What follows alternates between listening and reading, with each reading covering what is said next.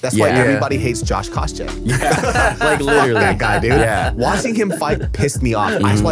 Dude, when Tyron Woodley knocked him out, I think I fucking nutted. I was like, there's a because he got hit, and he wobbled, and he went boom, boom. Yeah. I was so I was like, there's a God. Yeah. Thank you. In 5, 4, 3, 2, 1. Hello, everybody. ¿Cómo estás?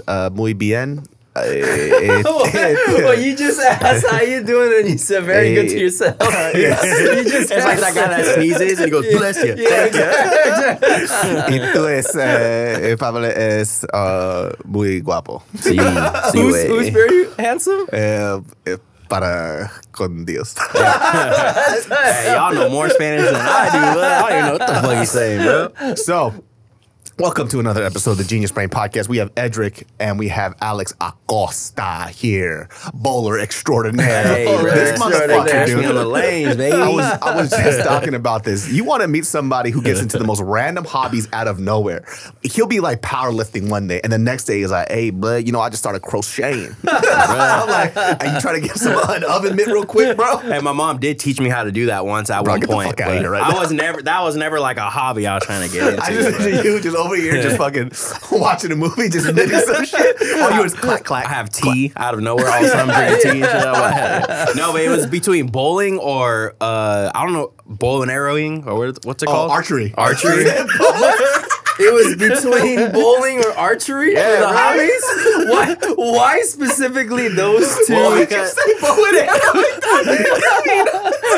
Bro, you know, I'm talking about Robin Hood. You know how we do it. That bow and arrowing, son. Hey, you know that. Bro, so the reason why bowling, number one, is it's fun as hell, right? You can go with a lot of people. Yeah. And archery is expensive. So, like, one of my homies started doing it. And, like, he was like, oh, yeah, get one, all shit. And I looked at the price. I'm like, I think I'm a bowl, bro. This shit expensive as fuck. What the hell? It wasn't even because you were hella interested. It's more like, oh, this shit cheaper. Yeah, bro.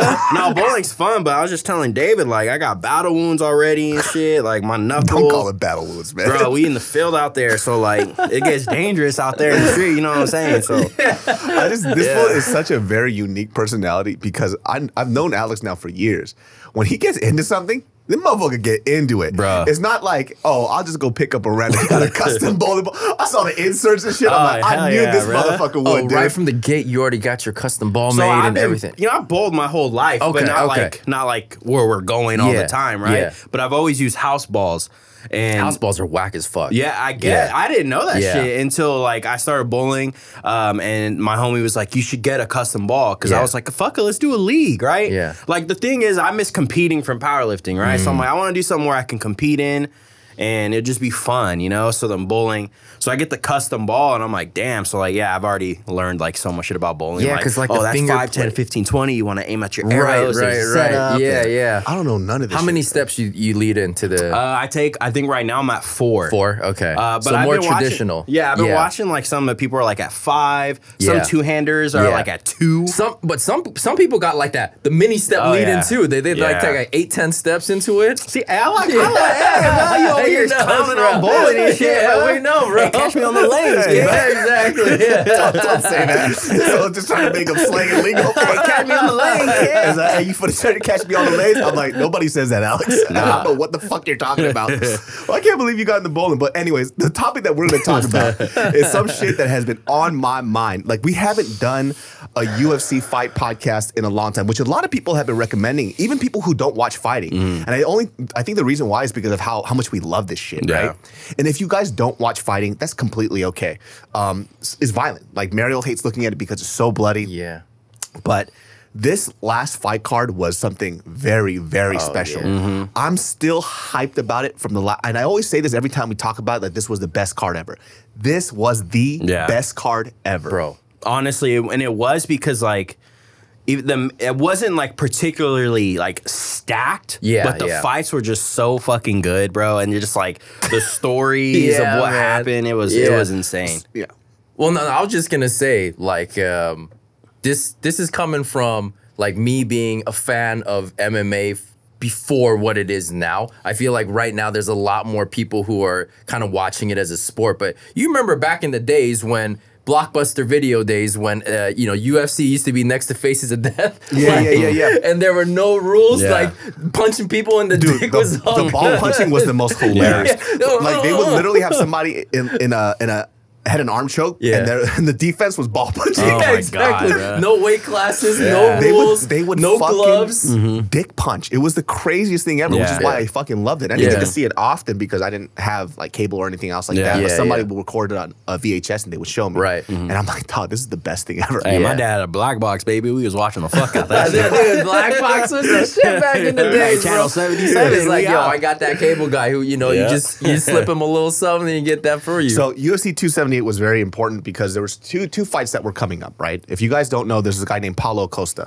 Paulo Costa is fucking jacked. Like he looks so huge. He doesn't even look human, right? I met him in person before, and like even Bart or David, because you've been around Bart and these powerlifters, right? We've met some big people. Yeah. When I met Paulo Costa, because my homies train at Fight Ready in Arizona, I was like, yeah, this is like one of the first people I'm meeting. Like, bro, how the fuck do you make 185? Right, right. Like he was huge as a middleweight, right? Yeah. So in his previous fight, he missed the weight by like 25 pounds. It was like he broke records. Like you've never seen a fighter come in 25 pounds heavier. It's just not happening. And so he fought a guy named Marvin Vettori. Marvin Vettori won. He was like, "Fuck it, I'll fight you at any weight class." Yeah. So they basically fought at light heavyweight. I feel like Marvin Vettori got something loose up there.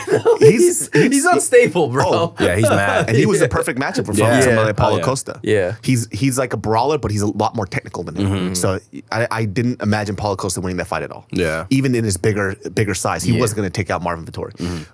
And that's generally what happened. So up to leading this fight, there was Luke Rockhold. So just to give you guys some background information, Luke Rockhold is a former Strikeforce middleweight champion. Legend. From Strikeforce, came to UFC, won the middleweight belt again. Yeah. His legacy is actually pretty crazy. Yeah. When you see the way that people talk about him now, they kind of judge him off of his last two losses, right? So he got knocked out because he went up to light heavyweight by Jan Blachowicz, who became a champion. Right. Yep. And then who was that? Yoel. Yeah, Yoel Romero broke his jaw, Yeah. knocked him the fuck out. Yeah. These two are very unique specimens, though. Yoel Romero He's nuts. one of those same dudes where he looks huge for his weight class. I don't understand how he's 185. Yeah. He's gigantic. Yeah. The Cuban wrestler, Cuban boxer. Yeah. Cuban Missile Crisis or something is what they call him. Oh, no. That's there. I think there is a fighter called the Cuban Missile Crisis right now. Yeah. So, but no, it's that's the same. Like you forget who he lost to. So I think that was like the whole thing right now for leading up to this fight was like, oh, does Luke Rockhold have a chin? Yeah. It's like, but look who he got knocked out by. Right, you know what I'm saying? Some like, scary fucking dudes who are legends in their own right. And like for me too, I had to look back at his record and, I would talk about Luke Rockhold's chin, but I'm like, hold on a second. Look at who he got knocked out by. Yeah. Yoel Romero and also Jan Blachowicz. So different. And he was in a weight class that wasn't his weight class. Exactly. So he took a 3-year hiatus, which is a really fucking long time. And his first fight is a killer, like Paulo Costa. Yeah, that's what he said. What he wanted though, he said he felt scared, and he had to think about who makes him feel scared, and that's what got him up in the morning and motivated to like really do this. Now, the craziest thing about this fight, if you guys haven't, just look up clips on YouTube. It was a bloody fucking mess. That fucking scene when he just and then like blowing all. It reminded me of this scene from Fight Club. Remember when Brad Pitt's character he lets Lou beat the shit out of him, and he's like, "We really want to stay here, Lou," and he just like getting blood all over his face. I wouldn't even be surprised if he took it from Fight Club. Probably. And Luke Rockhold has been notoriously known to be terrible on the mic. He says some really corny, stupid shit. Right? It's just easy to make fun of him. Oh, 100%. After, like, when he was coming back, I was like, yo, I'm fucking excited. And then the press conference happened. I was like, yo, Luke, just shut up, bro. Like, I just want to see you fight, bro. Just like, I'm a motherfucking samurai. Yeah. He reminds me of, like, Stephen A. Smith, because he just uses random big words out of nowhere. And it's like, man, let me tell you something about this. Like, over here, this word, I'm a samurai. I'm a ninja. When I slice the air doesn't even, I was like, bro. I know. I was like, oh, man. Shut the fuck up, please. But he's been on this weird tip because he's been doing shrooms. Yeah. So, dog, he came out like he was in a zombie movie. I'm like, yo, what's with this fool's face? What happened to him? He, by the way, is like, I think he was signed to Diesel. He was a model. He's a male model. A male model. He's right now? I think that contract's up. Oh, okay. Yeah, but he made millions off of that shit. That's good. At least he got his money. Really, like literally, it was like the two of the best looking dudes in the UFC fighting each other. Yeah. You got Ricky Martin. Yeah. Someone asked Dana, they're like, "Are you gonna put the belt on the line?" And basically, like the hottest male fighter. Motherfucker. Yeah, hottest motherfucker. Yeah. Dog. And so watching these two fight was crazy because the way that Luke Rockhold was talking about Paulo Costa, he had some hate for him. Like, he goes, I fucking hate this dude.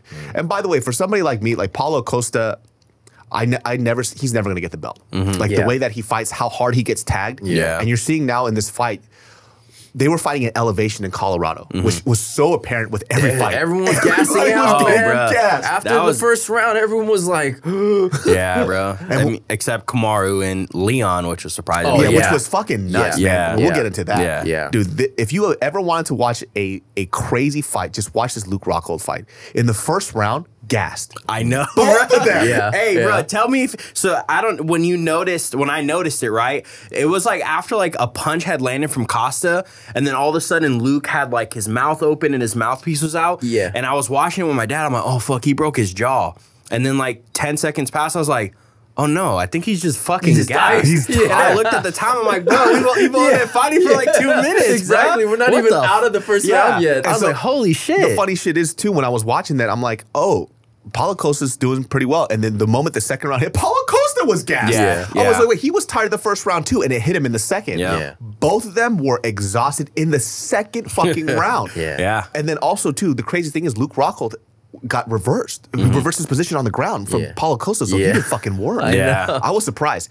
Here's the reason why I didn't want Paulo Costa to win that fight, right? Was because Paulo Costa was getting cracked by a gassed out Luke Rockhold. Fuck you. One clip of him, he's circling the cage and he goes, fuck you, hits him with the overhand left. It's like a little brother mad at his big brother. Fuck you. And then punches. He yelled fuck you to him multiple times, you know? He rocked Costa like 3-4 times, like almost had him knocked out. And honestly, it looked like Rockhold was going to give up at one point. For real. When he put his hands on his knees and he just like bent. I was like, yo, what are you in the middle of a fight? Really? Hey, you want to just giggle for no fucking reason? Watch a replay of this fool doing the craziest uppercut to his balls. Oh, I know, right? And then Costa's over here trying to be like, oh, this wasn't even legal. I'm like, bruh, you scooped the fuck out of his cup. Hey, if you guys are watching this on video, I'm going to give you a visual of it. This fool. Bruh. He hit the fuck out of his balls. You're getting those balls, I've never seen a tiger uppercut to a nut, dog. That is probably the hardest nut punch in UFC history. Bro. He fucking took that shit from hell and shot it to heaven. And then Luke, he still fought. And he only took maybe like a 30-second break. And he goes, no, I'm ready to go. Let's go again. Yeah, no. At that point, too, I was like, bro, take the 5 minutes, Take the full 5. But I don't know about you guys, but like, I've never really been a Luke fan, especially because I was such a Bisping fan. So when they fought, even both times, I just never really liked Luke. But after this fight, I'm like bummed that he retired. I know. Because I'm like, bro, you actually, for being exhausted after like a minute of fighting, and you fought that whole fight, and it wasn't like you got blown out of the water, bro. Like that was kind of a close fight. And then I think he answered the questions, because even me, like I was always like, oh, he probably doesn't, he don't have no chin. He don't have no chin. He got cracked by Costa, who hits hard. For sure. And so like now I'm like, bruh, if he stuck around, he could probably beat some of these top middleweights. Like he was supposed to fight Strickland. I'm like, damn, he probably could have beat that. He probably could have won that fight. And it is a bummer, but like that's when I was watching this fight, I was like, it is crazy how tired he got, knowing like the team that he trains with. So I wonder, like in my head, I'm still thinking like, I wonder if something else was up. Because like I'm like, fuck, like, well, the 3-year layoff definitely a big factor, right? Because you can't emulate what it's like when in a game time setting. You know, you're sparring and all that. You're not gonna go as hard as you're gonna go, especially against a guy like Paulo, right? Who's a huge dude who's gonna mess you up, forward, bro. Right? Who's gonna pressure you? For me too, like Paulo Costa's stock dropped so much for me because he almost lost straight up to a 37-year-old dude that had a 3-year layoff that's on shrooms. 100%. Bro, honestly, that's what I was saying. I was just talking about this yesterday. I was like, this didn't really look good for Costa it didn't. At all. His stock dropped way low. Rockhold actually got the W. Costa got bro. to Like, the L, I feel like people feel like more like me, like, oh no, fuck, don't retire, bro. Keep fighting. You know, I got super emotional because watching him fight through that exhaustion, it kind of motivated me. I'm like, Doug, look at this guy. It's inspirational for sure. Because he kept saying this where he's a samurai and a warrior. And then in the fight, I was like, I understand. You are a samurai. You are a samurai. Yeah, you are Ken Watanabe, you man. You are literally dying on your sword. Like, you are I get it. Why you keep calling yourself a samurai now? Because it's true. When he said this in his interviews, I didn't really think about it. He goes, and when have you ever seen me give up? Exactly, I'm like, oh shit, he has never He has never given up. He's gotten knocked out, but he never said, I'm quitting. And he made a point in that fight. He could have quit way earlier. Which, again, looked like he was going to multiple times. His body language is like, I'm done. And then he comes with the fuck you. Like, out of There was one point he like even turned around. Costa hit him like a body shot. And he did like the whole like turn around. Yeah, he grimaced. And I was like, oh fuck, bro, he's done. And he came back and he cracked him, almost knocked him out again. I'm like, dude, Costa, you suck. I wish he wouldn't retire. I'm not like the biggest Luke fan, but I would love to see him fight when like his conditioning's good and shit. Because I'm like, bro, you did that, and then you, as you know, like when you're tired and exhausted, it's even easier to get knocked out. It's easier to crumble to a body shot. Do you almost want to get hit in the face? Yeah, and he was just eating that shit, bro. And I'm like, bro, like, because he's so skilled, like especially like his ground game and shit, it is kind of a bummer because like like when I started paying attention to him was the Bisping fight, right? So I seen him get knocked, like really paying attention. The title fight, when right? he got knocked out, then Yoel, you know, then Jan. So you're just like, oh, fuck it. But when he actually fights and you see his like skill, like his heart and shit, you're like, bro, he could do really good. He's a problem for anybody in that division. But I think for him too, he's already proven his point in this division, and he probably has another good year left. Right. So for him, his why is gone now. So it's just hard to get back into that cage. I mean, especially in the fashion that he did. Dude, when he rubbed that blood in his face, it was from when he had his back taken by Costa, and then he flipped it around, in position, got into his guard, and started rubbing that blood into his face. Because he already knew he lost at that point. He's just like, I'm just make it as dirty as possible. If they gave it to Rockhold, I would have been happy. Oh yeah, honestly, I wouldn't have been mad. I don't think anybody would have. Both did the same. It was a close fight, honestly. I honestly was surprised at how far it was towards Costa. I thought it was going to be maybe like a 29-28 and then like a split. But the way they scored it, I don't agree with that. I will say that this is like, I feel like one of the only times that you ever seen somebody retire on a loss. Amazing. But it's like good. They're like, oh, fuck yeah. Because like he just went out and showed the fuck out and didn't get finished. You know, so he answered all those questions. He answered his questions that he never quits, you know, all that type of shit. So like this was like the best way to go out on a loss if you're going to go out on a loss. It really couldn't have been more epic than the way it finished, right? And at the end, him showing the motion, just being like, look, guys, I'm done. You know, I did my thing. I'm done. Like no one cares about Costa. Exactly. Like he's not a popular dude to begin with anyway. The thing about Costa, the reason why I don't like him as a fighter is that he has yet to really evolve. I mean, his ground game got a little bit better here and there, right? But nothing has evolved from his striking. He still gets cracked really fucking hard. And you're seeing, like, even in these fights, before when Costa would get cracked, he'd be kind of wobbled. He got wobbled hard in this one. It's starting to wear him out a little bit. So he needs to switch it up. The thing that annoys me about him all the time is every time you know it's a good shot, he always sticks out his tongue. Like it didn't do anything, but that's when you know it was a hard shot. Yeah, exactly. He does this shit, it sticks out his tongue. It's like, and if he didn't do that, he wouldn't have gotten wobbled so hard.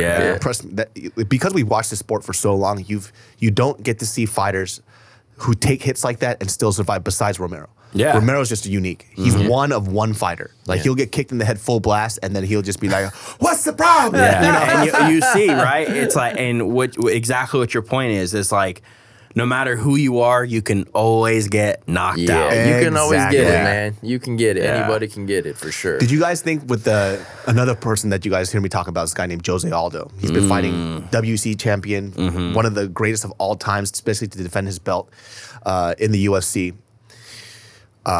Legend. Did you think that Jose Aldo lost or he won?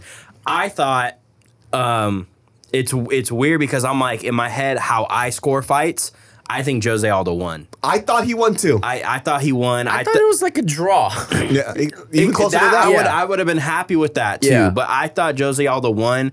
I think like He defended, I think, almost literally every takedown. Yeah, I think right? I don't even think they gave him a takedown because the one looked like one, so it might have been 0 takedowns, like 16 takedown defense. He defended everything well, and at that point, I'm looking at like who's doing the more effective striking then, right? Right, Jose Aldo. It's standing, and I thought it was Jose Aldo. Yeah, what was the other guy's name? Marab Dvalishvili. Yeah, just like such a complicated name. Yeah, but it's just like I feel bad because I'm like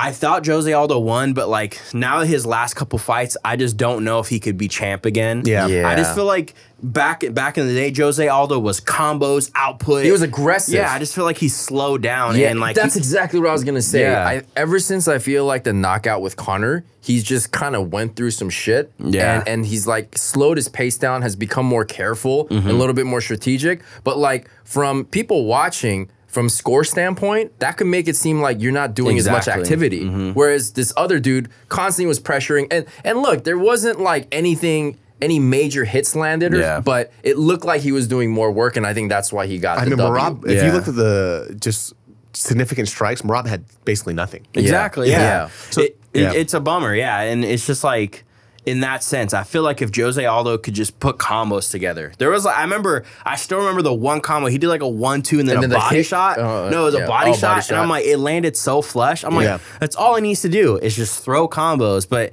I think like what you said, after that Conor fight, he turned more into a defensive fighter. Where he's always waiting to counter.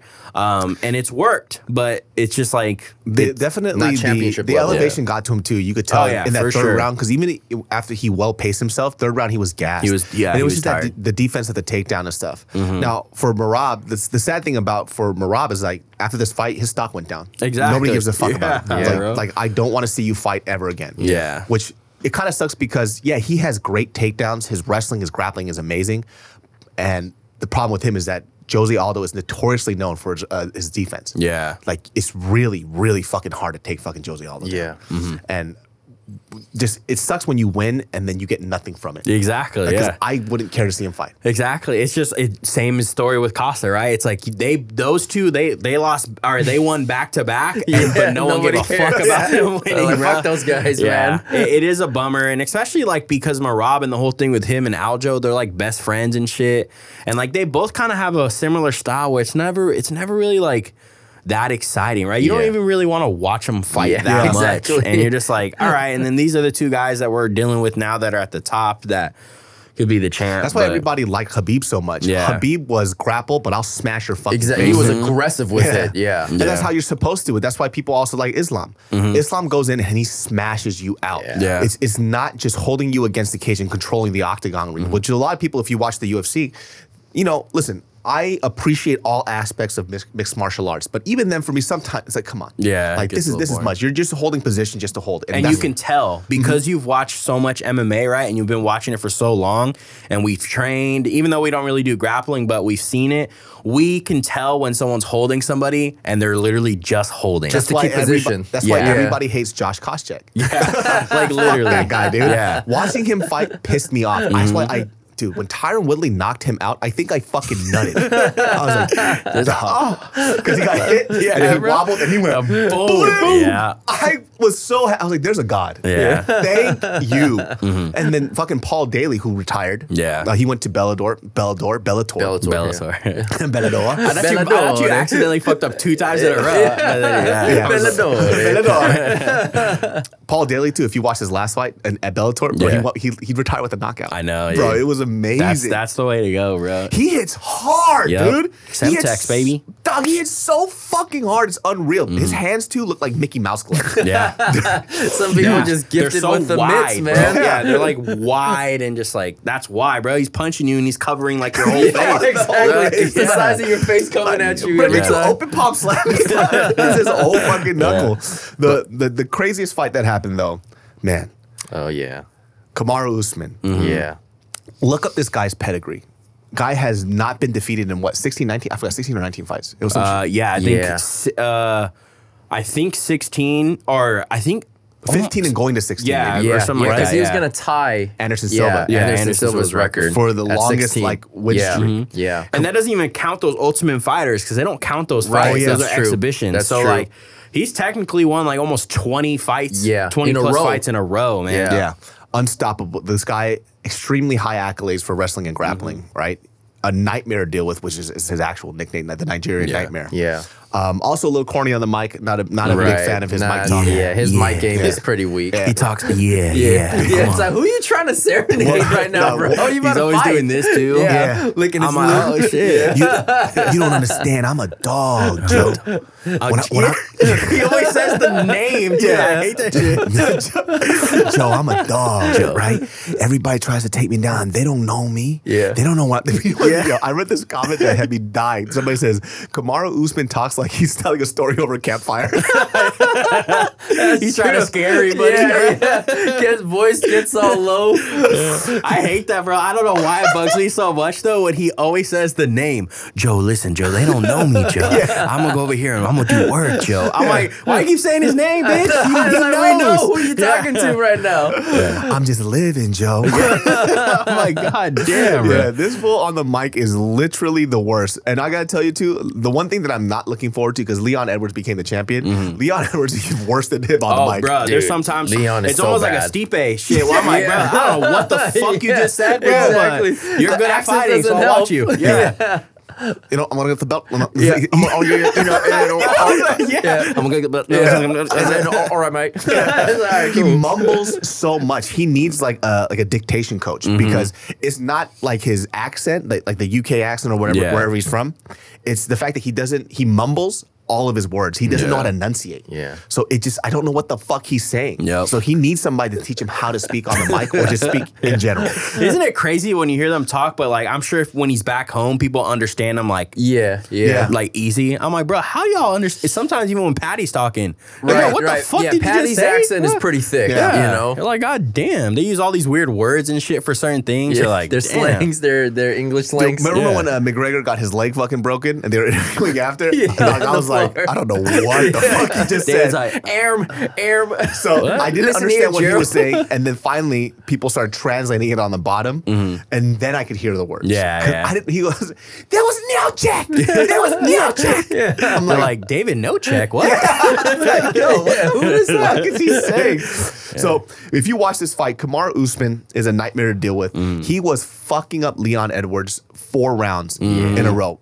Arguably one where he actually got taken down by Leon Edwards. That first round was really surprising. And I personally feel like it was more in the sense of it took Kamaru off guard, right? Yeah, I don't think he expected, because when they were like clinched up, Kamaru was just standing straight up. It was just like he wasn't even thinking like, oh, this man's about to go on a for a takedown.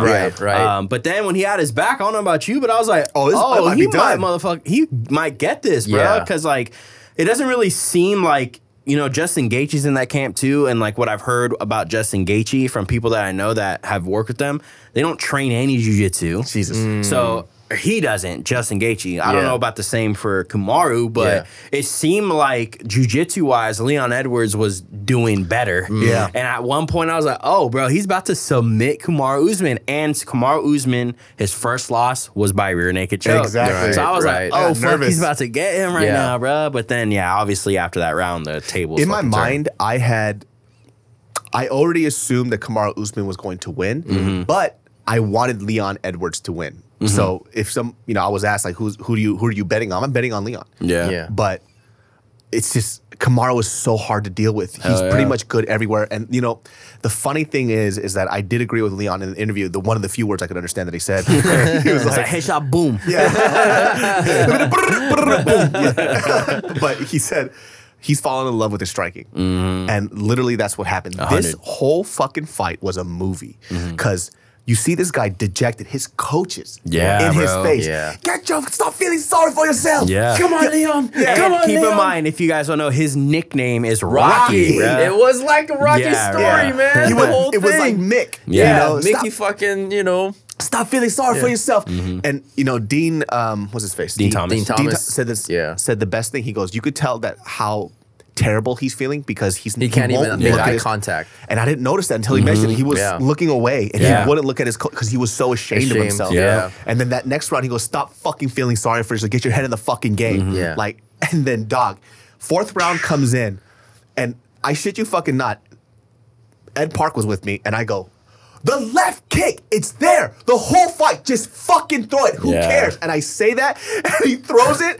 I stopped. We looked at each other. I was like, dog, he hurt me. Hey, David Coach of the Year, bro. Yeah, exactly. The only reason why I thought, and I'm not sure if people noticed this too, I assumed that the left kick was there is because he kept scooping. Yeah. For that he low always kick. scoops. And I'm like, dog, the left kick is there. You're a southpaw. Launch that shit. Who cares? It's the last round. Yeah. And he fucking did it. And I think one important thing to point out in that moment too was it was one of the first times Kamaru was backpedaling. He was pressuring Leon the whole fight, but he got a little complacent. He just like taking it easy. And it cost him, man. And I do want to say this too, because I had somebody, I was talking about this fight particularly yesterday at the shop, and they're like, damn, it's so crazy because it was just like such a normal kick. I was like, no. I was like, so then you don't really understand kickboxing striking then, right? I'm not even saying I'm the best striker or anything like that, but I want everybody, if you think it's a normal kick, to try and mask your kick right behind your right hand. Right, where they don't see it. And it's so fucking hard. Yeah. There's only a couple people that do it really well. Like Robert Whitaker does it really well. That's one of his favorite things. Stephen Wonderboy Thompson. Carlos Condit did it. Yeah, Leon Edwards, obviously. There's that fighter, Brian Battle. He just fought a couple weeks ago. He knocked out that other guy. But like that shit's so hard. And it wasn't like Kamaru technically wasn't doing anything wrong in the sense of parrying the cross, right?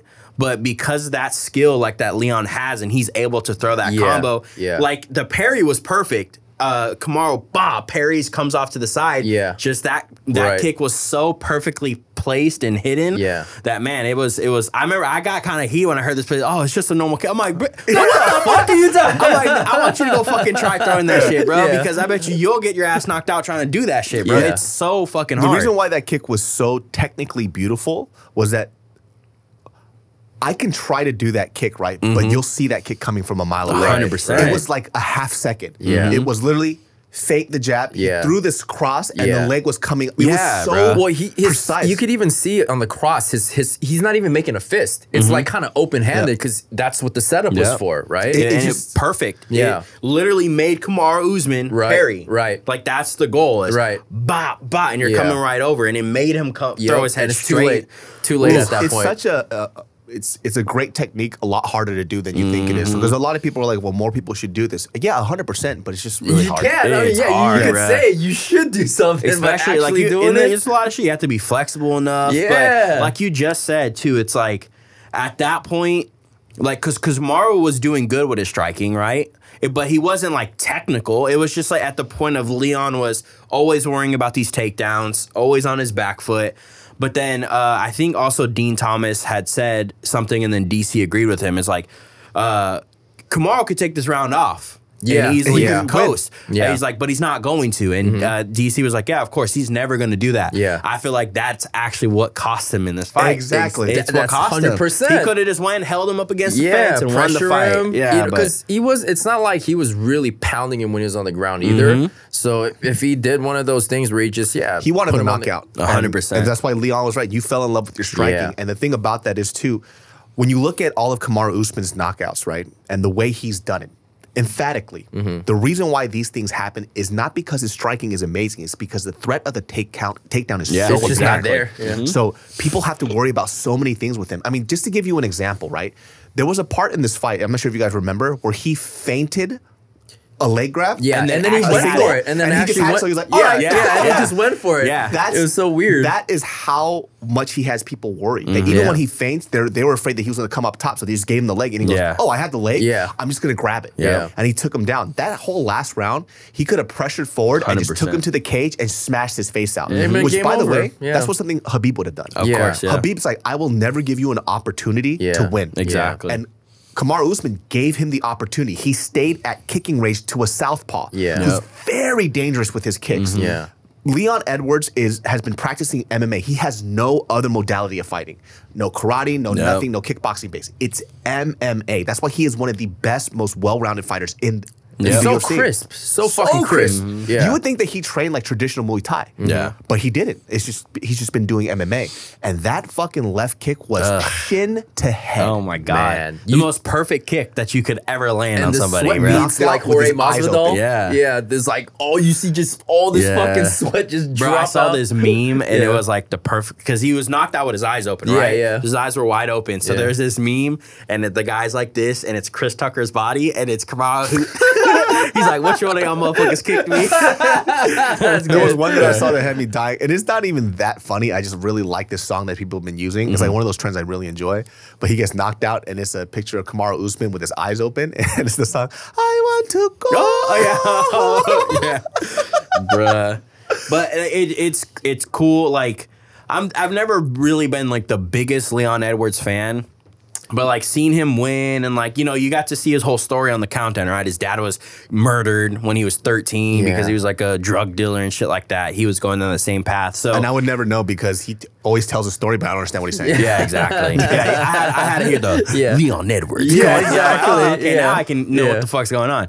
But it was cool to see him win, you know? And then like he's like talking on his phone with his mom. He's like crying, you know, all that type of shit. Look at me now. Yeah. Look at me now. He made a point where I was, even in my head, I was like, I was that same way.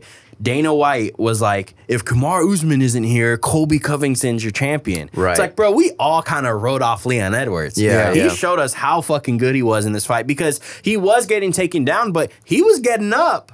Like, there was a lot of times he was great. Yeah, he was getting up. Yeah. And he was, at some points, making it a striking fight, but like for a while until that last minute, he was nervous because of the takedown. Yeah. And like Jorge now, like, I've wanted that fight, right? I'm like, Jorge, you about to get your ass fucked up if you fight Leon Edwards, lucky, dude. Yeah. The thing about Leon Edwards, and I think I became a big fan of him after even though it ended in a DQ. The Belal? Oh, no. Bilal Muhammad. Yeah. Oh. When I saw how bad he was fucking up Bilal, Bilal's no bitch, dude. Yeah, Bilal's dope, poke, man. Yeah. I mean, you could talk about that DQ all you want. He was going to die that fight. Yeah. And you see what Bilal's doing now, or Bilal's doing now, right? He's just mauling everybody. He couldn't take Leon Edwards down, and Leon Edwards was just lighting his ass up, bro. I think that's when you recognize how great a fighter is like when a certain type of fighter, you see this type of fighter doing something all the time, but he can't do it against another fighter. And then you're like, oh, he's just having an off day. No, it's just he's that good. Yeah. You know? And we always talk about this too, or people in general always heard this phrase. They always say that the downfall of any person is their pride and ego. And you could see it in Kamaru Usman. And I didn't really want to believe it, but that's what Leon kept on saying. He goes, your head's way too big. Because literally Hollywood.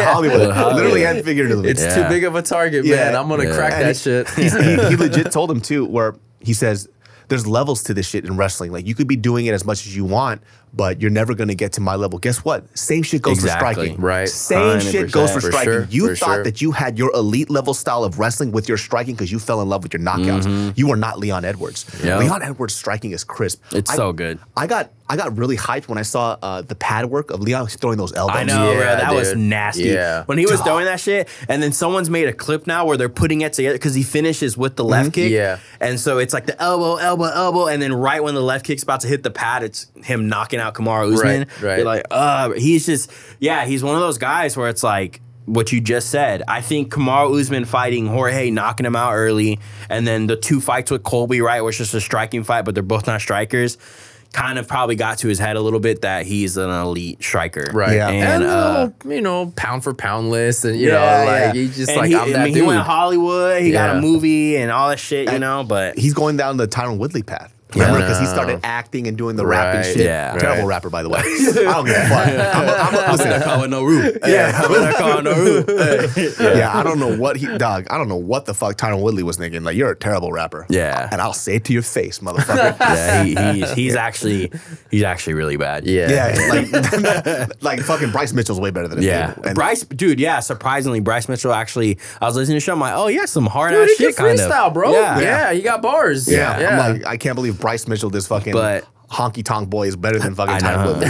I'm excited now, but I think the cool thing with Leon, like I said, because I was never a big fan, but because of this showing, it really puts in perspective, like even for me with Hamzat, I still was on the train like, Hamzat about to just run through everybody. I don't give a fuck. Yeah. Now I'm like, man, Leon's a hard fight for him. Right. Yeah. I still think Leon's a hard ass fucking fight for him. Hamzat, Leon said, I want Hamzat. Yeah, because he couldn't get fight. Well, Yeah. let's talk about that for a second too. How shit I've never seen Bad luck. an athlete with such shit luck like this guy. I'm like, how does it's almost like his shit is scripted. Yeah. Like, how does this happen to you time and time again? How many fights was he not able to do? And then he gets COVID and like, you know, all this shit, man. And Dana White said himself, he has the worst luck I've ever seen. He said, I've never seen anything like this. Like Tony Ferguson is one of the bad luck people too, especially with his fights with Habib. Yeah, more so that fight was cursed with them. Leon Edwards is just cursed in general. Any fight he was trying to do, it just was not happening for him. And what exactly what you're saying,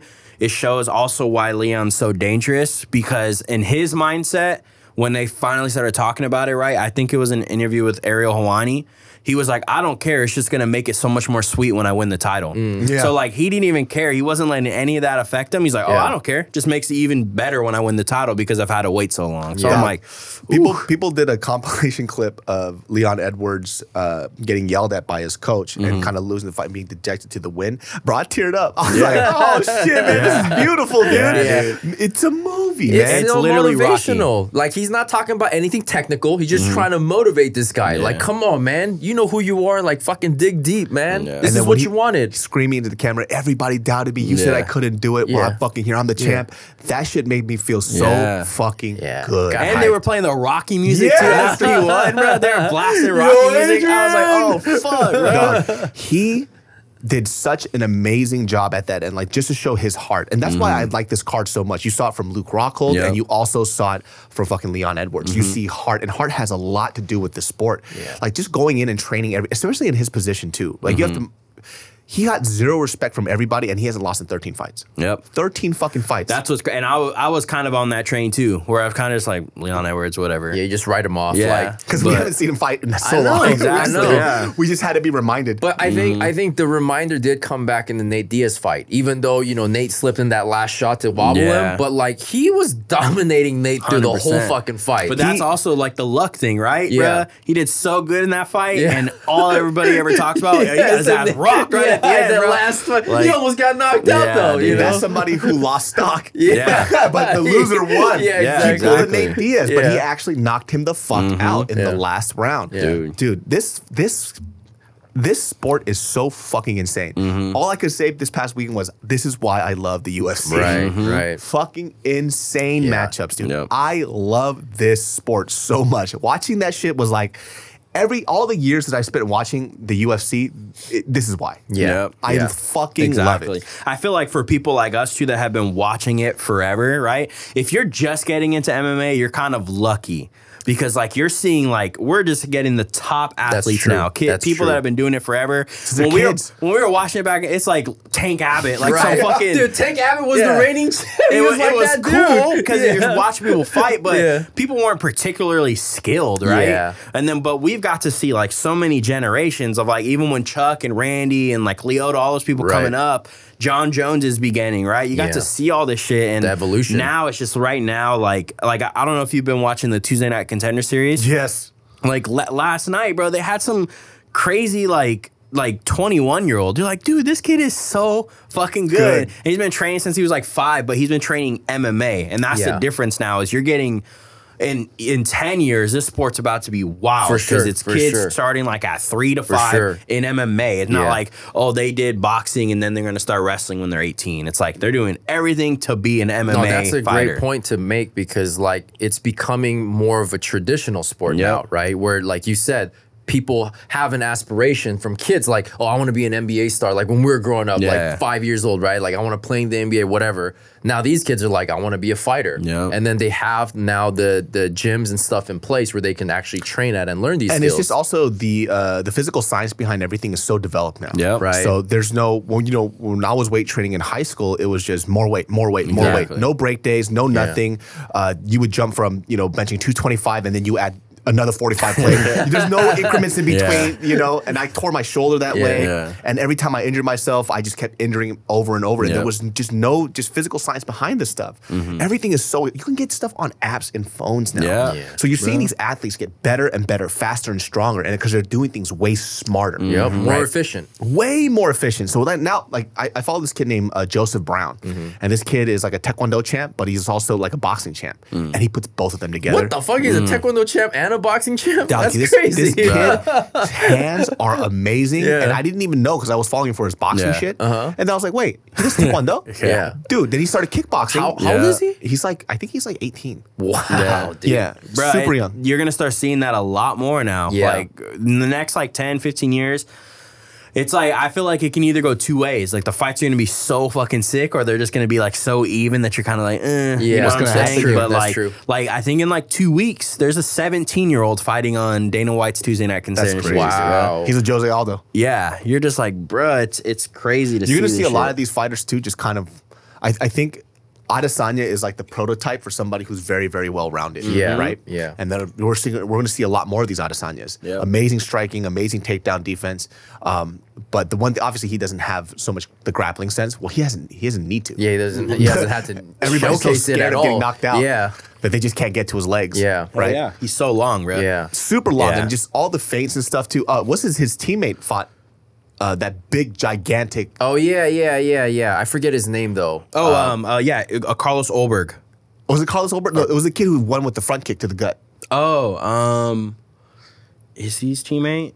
He hasn't fought in a bit, but he's a part of City Kickboxing. He's a big ass like Polynesian dude. I think he's a mixed Polynesian kid. Oh, okay. Yeah. And he won with this fucking front kick up the middle. Yeah. Super hard. Yeah. KO. Yeah. Amazing, dude. That was one of the undercard fights, right? Yeah, it was one of the prelims. Even Yeah. the prelims fights were fucking fire. Yeah. Yeah. This whole card was insane, man. Like I that same night I went to the garage, I started punching shit. No, I'm not gonna lie. After Leon fucking knocked him out, I tried to emulate the same combo. I almost hurt myself. Bro, that shit's hard, dude. I fucking hurt my hip. There was a clip of me throwing a head kick, which I thought was pretty dope, and I saw the clip. I'm like, yeesh. Yeah. I was like, that shit is hella ugly. Though, hiding your kicks behind a punch is so hard. Yeah. Like that's top. It's top level. You know, you have to have some skill to do it. You can't just like, I've been doing kickboxing for 2 months. I can throw that combo. Yeah, like exactly. it's harder than you think, man. Fighting is so weird, man. And like, some people too, they take like I feel like we do it for fun, right? Sometimes like when you spar, some people who take it so seriously, it kind of annoys me. Actually, only recently, we're not saying names, but you were there too. But I was, kind of going at it with a friend of ours, and you could tell like. Usually when we spar, it's very fun and casual. Yeah. But there was a little switch that happened. And I was like, you're taking this a little more personally than it should. You know what I mean? And I think it like hurt his pride or ego a little bit. Well, first of all. Did you get him with a shot? I got him with a lot of shots. Okay. But it was escalating to a point that it didn't have to. And I remember as we were sparring, like, dude was lightweight talking shit. Yeah. And that, made me click a little bit. I was like, oh, we're not having fun anymore. Yeah. Right? And that's when it got a little, because I remember too, there was this part where, listen, I kick a lot, right? And so in a boxing sense, I probably won't be able to do much, but if we had kickboxing, it's just a different game, right? Also too, I'm a lot more fit. So literally got to the point, I remember I connected, I hit him with a check hook and a cross. He goes, no. I was like, you didn't do shit. That shit actually pissed me. I was like, dog, what's going on? Right? Because usually it's like, oh, that was tight, but it was talking shit. And when I had to sit and think about it, I was like, why did it get to that point? And I think with somebody like him is that fighting to him is everything. He is the guy that fights really well. You start taking that away from him, it starts fucking with his ego. Especially when it's against someone that's, I train 3 times a week and, I do this for fun and I'm just a fan. Yeah. And then it's someone that's like, this is my life. And then they're getting pieced up by it. Okay, Sometimes it can. Dudes. Yeah. I see. And it's just, listen, I'm not amazing at this sport, right? But I do have a competitive edge and I'm not terrible, right? And also, too, as I get coached, and look, I'm not doing this often, right? I mean, we haven't trained in, 3 weeks? We train maybe once, twice a month, right? But I also really love this sport. I'm also not going to let somebody just walk me down and beat me up. It's just not going to happen, right? Like, I'm a samurai. I'm a samurai. I'll cut through air. And all of us too. Even though for us, I think when we get better, it takes a lot longer. But we are getting better a little bit by little bit because we're not really competitive. He has to cope with the idea that guess what, we're gonna start matching each other. Because I wasn't gonna stay here the whole time. But we sparred before, and it was always a wash. He would always just take me out. But now it's starting to level out a little bit. And he's feeling a little insecure. I was like, oh, maybe that's why he got a little upset. Because it was, David's not hitting me once or twice. Like it's a lot now. It's a lot. It's like check hook crosses, fucking like 10 body kicks, back straight kicks to the head, low kicks, everything. So for me, it's like, oh, so you were okay with it when you were beating me up. Exactly. You know, but when you were beating me up, I was like, oh, this is dope. And so when we were, oh, this is dope, getting my ass. Because it's like, oh, I'm learning some shit. But then Mm-hmm. now that the levels are starting to even up a little bit, it starts to hurt their ego. Yeah. And I just thought like, oh, I didn't really like that too much. But he's not really coming out that much anymore. I noticed. It sounds like you made him feel insecure, man. But he shouldn't though, because he's still better than me. But it's just. But you can't control what goes through somebody's mind when they start to feel like they're getting attacked. Well, in this sense, literally and figuratively, right? I think that's what's good though about like, especially like our main training group. We don't really ever have egos, right? Because like I'll spar and I'm literally not. I'm just gonna sit there and let you fucking hit me. But in my head, I'll throw like a couple shots, and then those two land. I'm like, cool, I knew if I hit that full power, probably hurt you a lot. And I just don't care. Like it doesn't matter to me. I'm like, I know I'm sparring. This is the time I'm about to get hit like a shit ton. I think what the mindset here is having fun and learning versus winning and losing. Yeah, there's no winning and losing. Yeah, exactly, man. I don't care. Yeah. And the thing is, too, I also have a certain level of realization, right? Let's say Alex and I spar, right? I'm longer, and right now I'm a little more cardiovascular. I'm a lot more fit. Hey, nah, bro. What you talking about? Hey, hold on. Man, he's been working on his bowling game, bro. My bowling, this arm about I need you to be quiet. You talk about the biggest sandbagger ever. I thought I was a sandbagger. This little sandbag's like a motherfucker. But I also know, like in a real fighting sense, if he hits me, it's gonna be a problem. You know what I mean? Like I've had this full like. Hit me maybe 30% and my fucking forearm was crying, you know? So I understand like in this sparring set, like let's say we did a real fucking match, I don't think I'm gonna win. Just because I know that if he throws a full kick at me, even if I block it, it's gonna make me act a little different.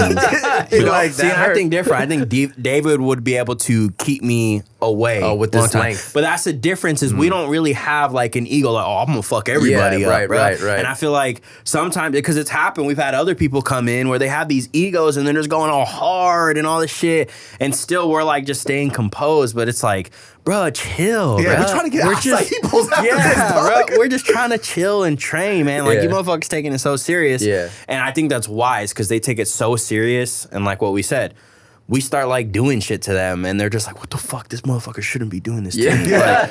It's like, well, you know, if you turn it up, then we'll turn it up too. Exactly. It's like, I understand that, you know, this person too, like skill-wise is better than me, but I'm not gonna let you just do shit to me. You know what I mean? It's just not going to fucking happen, you know? But whenever you fucking get a group of guys and it's a physical activity, there's gonna be that machismo, there's gonna be like that flexing that happens. Some dude is always gonna be an Alex Tate, right? Like that's what it's gonna be. What was really cool was Jeff.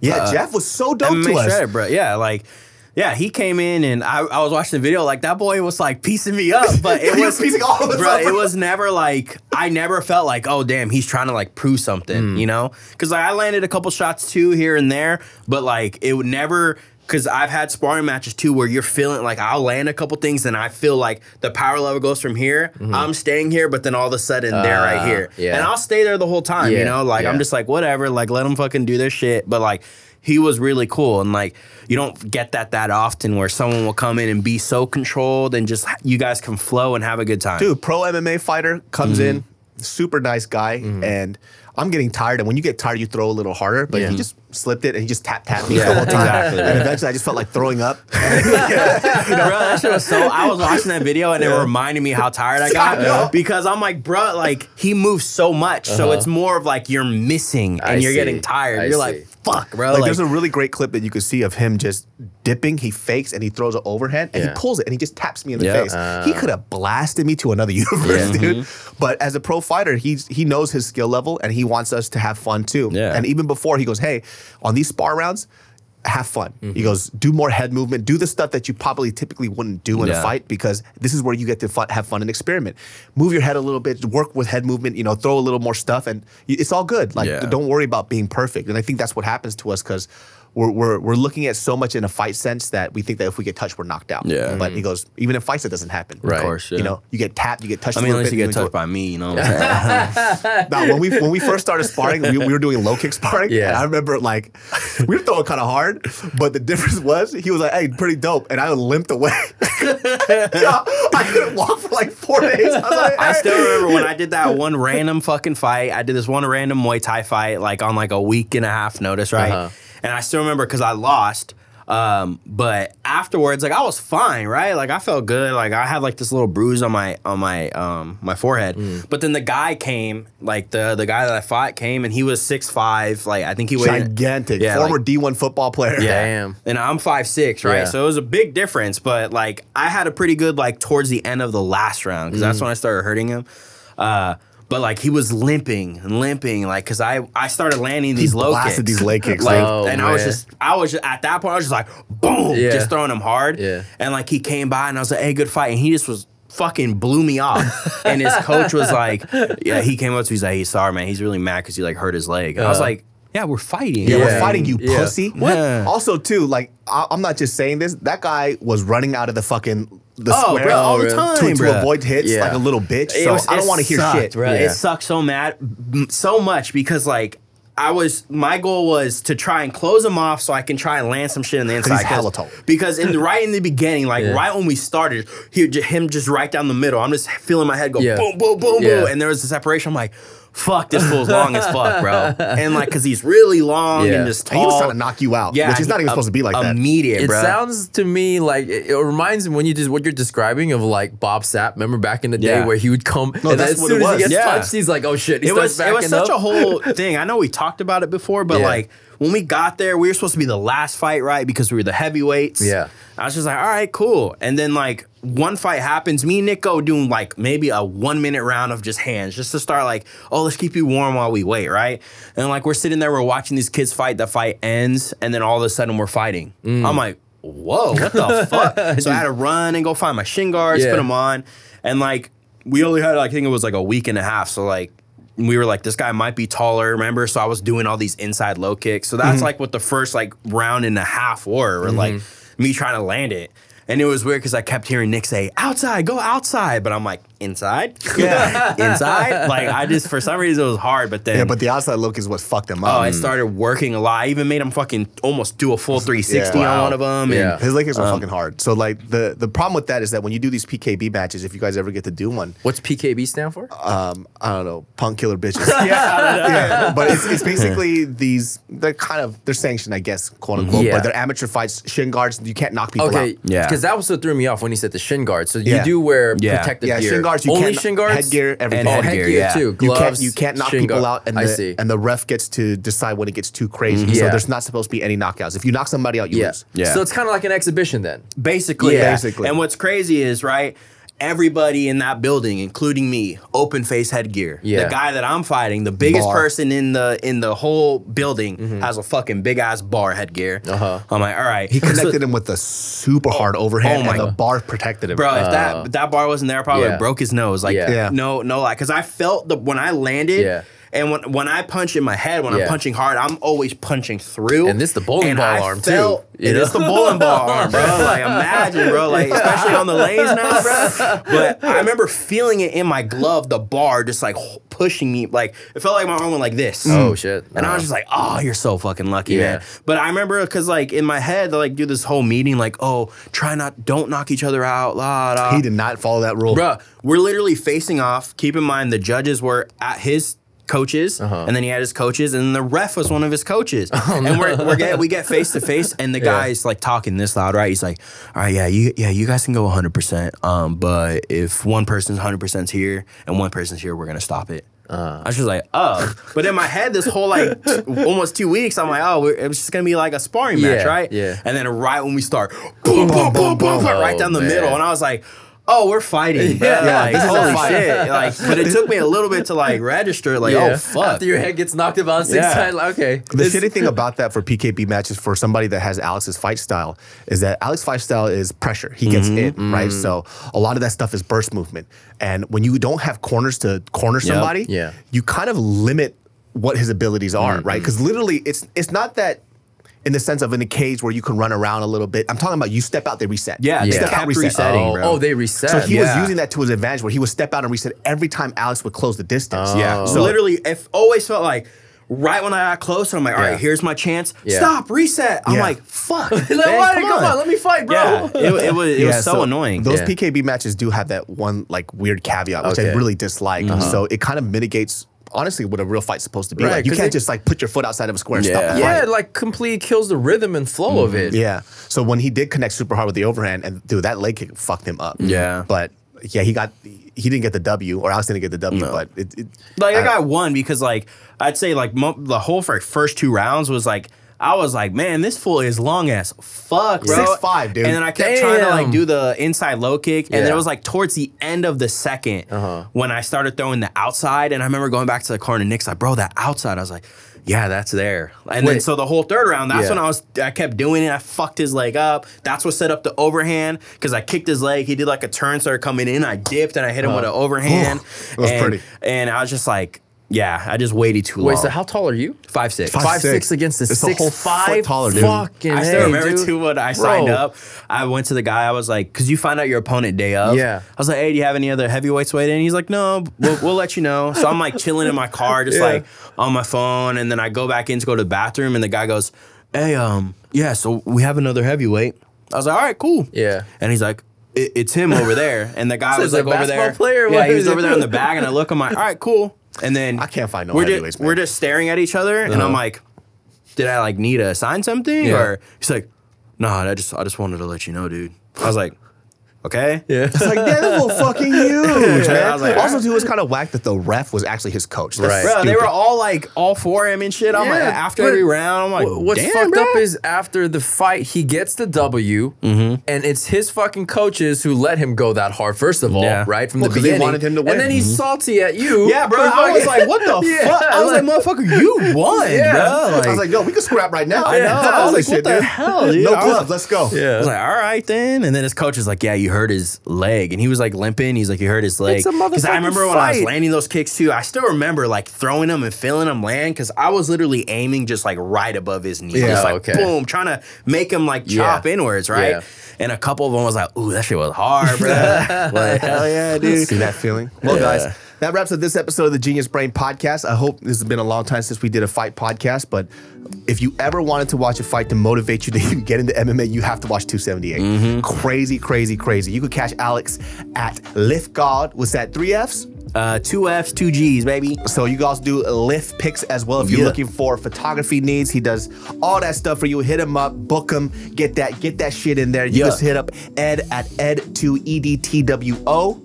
And also check out Secret Society, SCRTSOCIETY. That Genius Brain Secret Society collab is dropping. Super, super important. One of my favorite things that I've ever done in my life. And you guys know I rarely ever drop anything that has to do with, you know, DavidSoComedy or Genius Brain. And this is the right way to do it. Yes, so keep your eye out for that. Pre-orders will be in soon, and we'll see you all next time. Peace.